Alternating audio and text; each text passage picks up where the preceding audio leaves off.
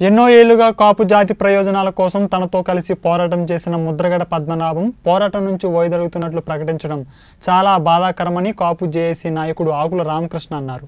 తూర్పుగోదావరి జిల్లా రావులపాలెం మండలం గోపాలపురంలోని తన స్వగృహంలో ఆయన విలేకరులతో మాట్లాడారు. 1992-93 సమయంలో ముఖ్యమంత్రి కోట్ల విజయభాస్కర్ రెడ్డి హయాంలో తామంతా కాపులకు రిజర్వేషన్ కోసం లాఠీ దెబ్బలు తిని రక్తాలు చిందించామన్నారు. అప్పట్లో ముద్రగడ పద్మనాభం తమను పరామర్శించి ఎమ్మెల్యే పదవికి రాజీనామా చేసి కాపులకు బాసటగా నిలుస్తూ ఉద్యమ బాట పట్టారన్నారు. గత ప్రభుత్వ హయాంలో కాపు కార్పొరేషన్ ఏర్పాటు చేసి నిధులు కేటాయింపు జరిగిందని, ఉద్యమం ఫలితంగా కాపులకు ప్రయోజనాలు చేకూర్చేందుకు ఒక బాట ఏర్పడిందని, ఈ సమయంలో ముద్రగడ ఉద్యమం వీడుతున్నట్లు నిర్ణయం తీసుకోవడం సమంజసం కాదని, ఆయన ఆ నిర్ణయాన్ని పునఃసమీక్షించుకుని కాపు జాతి ప్రయోజనాలను కాపాడేందుకు తిరిగి ఉద్యమ బాటలోకి రావాలని ఆయన కోరారు.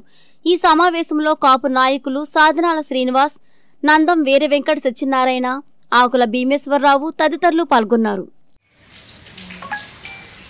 గౌరవనీయులు మాజీ మంత్రివర్యులు కాపు ఉద్యమ నేత ముద్రగడ పద్మనాభం గారు ఈ కాపు రిజర్వేషన్ పోరాటం నుంచి విరమించుకుంటున్నానని చెప్పేసి మొన్న బహిరంగ లేఖ కాపు సోదరులను రాయడం జరిగింది.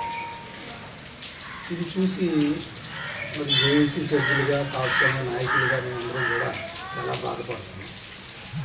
ఎందుకంటే ఈ కాపు ఉద్యమం అనేది చాలా కీలకమైన దశ చేరుకున్న ఈ సందర్భంలో వారిని ప్రకటించేయడం బాధపడుతూ ఉన్నాం. మరి ముఖ్యంగా ఈ కాపు ఉద్యమంలో అనేక మలుపులు, అనేక ఘట్టాలు, అనేక సందర్భాల్లో పద్మనాభం గారితో మేమందరం ప్రయాణించిన వాళ్ళం. 94 నుంచి 93లో 92లో విజయభాస్కర్ రెడ్డి గారు రావులపాలెం వచ్చినప్పుడు మరి అప్పుడు మేము లాఠీ చార్జీలు దెబ్బలు తిన్నాం, రక్తాలు చిందించడం జరిగింది, కేసులు తెప్పించుకోవడం కూడా జరిగింది.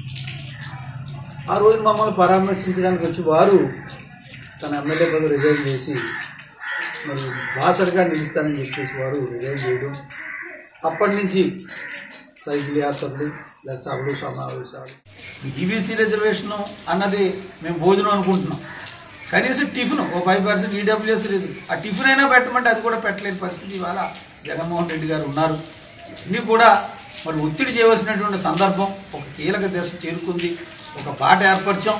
ఏటా 1000 కోట్లు అన్నది 2000 కోట్లు అన్నారు. ఏ రకంగా ఇంప్లిమెంట్ చేస్తున్నారు, ఈ రిజర్వేషన్ ఏ రకంగా ఇంప్లిమెంట్ చేస్తున్నారు, ఇవన్నిటి మీద కూడా సమగ్ర కార్యాచరణ త్వరలోనే రూపొందించుకుని ఉద్యమం చేయవలసిన కీలక దశలో మనం ఉద్యమానికి తప్పుకుంటామన్నది మాత్రం అది ఏ రకంగానూ కూడా వారికి కూడా చాలా ఇబ్బందికరమైన పరిణామం ఇది. దీన్ని మేము వారితో కూడా మరి త్వరలోనే చర్చించి, జేఏసీ అంతా కూడా చర్చించి ఆ నిర్ణయాన్ని పునఃసమీక్షించమని ఆ నిర్ణయాన్ని మార్చుకుని తిరిగి ఉద్యమ బాటలో ప్రయాణించాలని చెప్పి దీని ద్వారా పద్మనాభం గారికి విజ్ఞప్తి చేస్తాం. ఎందుకంటే అనేక చరిత్ర ప్రతిదీ కూడా ఉద్యమం చేసి నాయకులు ఎప్పుడు కూడా ఆటుపోట్లు, ఎదురు దెబ్బలు ఇవన్నీ తప్పో. ఏ ఉద్యమైనంతే, స్వాతంత్ర ఉద్యములైనంతే, చరిత్ర చెప్తున్న నగ్న సత్యం అది అన్ని ఆటుపోట్లు మనం తట్టుకునే వ్యక్తి. ఆయన కూడా అనేక ఆటుపోట్లు తట్టుకున్నటువంటి వ్యక్తి. ఆయన అనేక పదవులు రిజైన్ చేశారు, అనేక త్యాగాలు చేసినటువంటి పద్మనాభం గారు మరి ఈ నిర్ణయం మీద కూడా ఒకసారి పునరాలోచన చెయ్యాలి.